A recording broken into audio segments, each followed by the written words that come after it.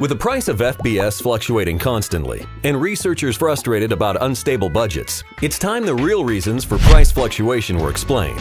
What many don't think about is that FBS is a byproduct of the meat industry. No one can influence the amount of product available, and there's no way to influence climate conditions or the economic drivers.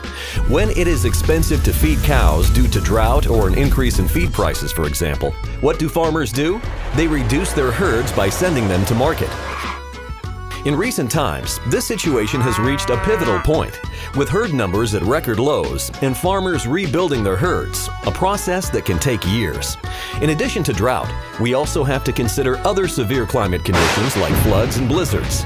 For example, a country manufacturing FBS that is affected by floods during the high season for FBS collection. The animals may be there, but roads may be closed or processing facilities shut down. Also, due to recent market changes, large users of Syrah have started the shift to U.S. origin.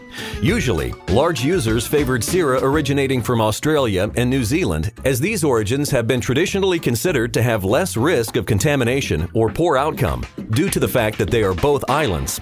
However, since U.S. earned the same negligible BSE risk in 2013 as Australia and New Zealand, the shift to U.S. origin FBS has increased significantly.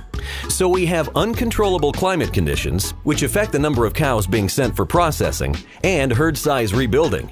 We also have large users of Syrah moving in on U.S. origin FBS, and more countries doing medical research, which is increasing the demand for FBS.